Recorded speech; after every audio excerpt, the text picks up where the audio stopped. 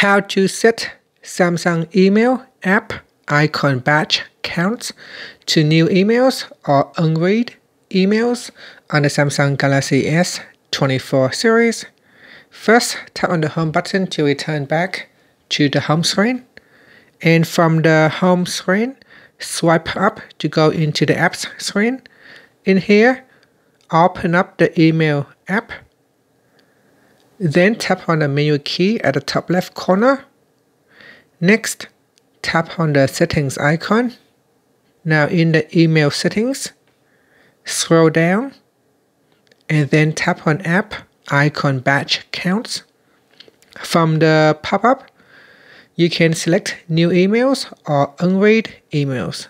Select one of the options and then tap on the back key or tap on the home button to go back to the home screen.